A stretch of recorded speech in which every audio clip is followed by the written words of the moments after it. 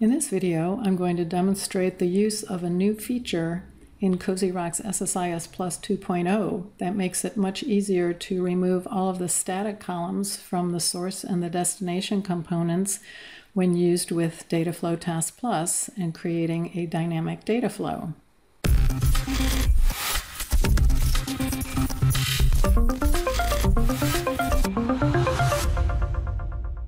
I've already set up the connection managers.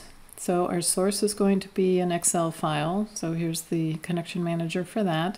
And our destination is going to be a table, a SQL Server table. So I've set up the OLADB connection manager for that. So we'll start out by dragging Dataflow Task Plus onto the control flow canvas. And I'm going to right mouse click on that and go down to Properties. And we want to set delay validation to true.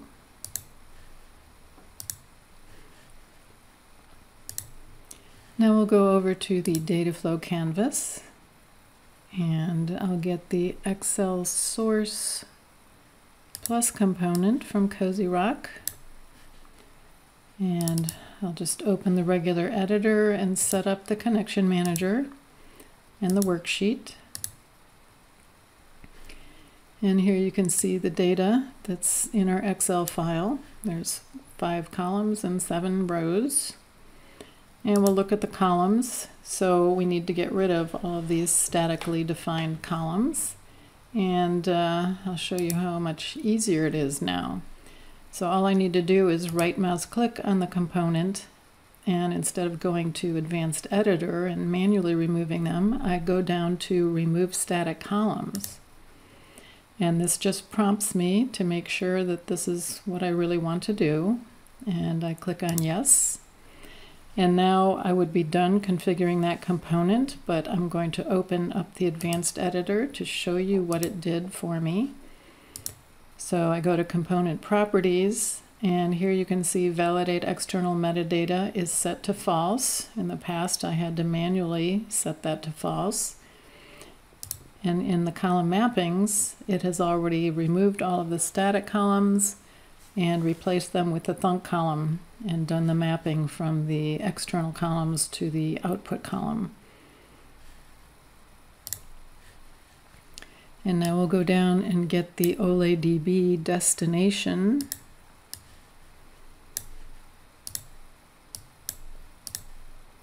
And we'll open the editor. And we'll select the equipment suppliers table and look at the existing data. You can see the table is empty. And I'll just show you the mappings. So in the past, I would have had to use the Advanced Editor again to remove these statically defined columns. And we don't need to do that anymore. Instead, I right mouse click, go to Remove Static Columns.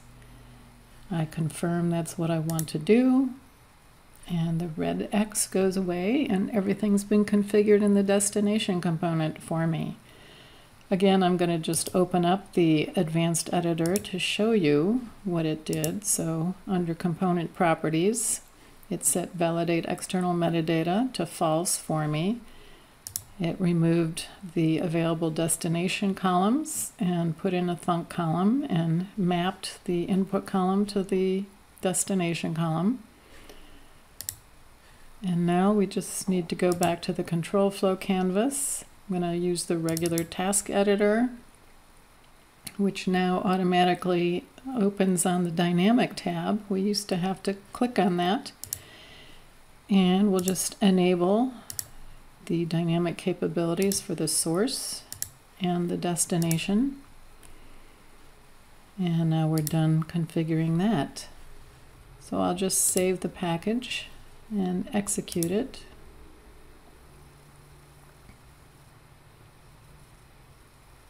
And it was successful, so I'll stop debugging. And we'll go to Management Studio and I'll show you what's in the table now. So there you can see all the data was copied over. So that made configuring a dynamic data flow much simpler. I hope you enjoyed this video. Thank you for watching.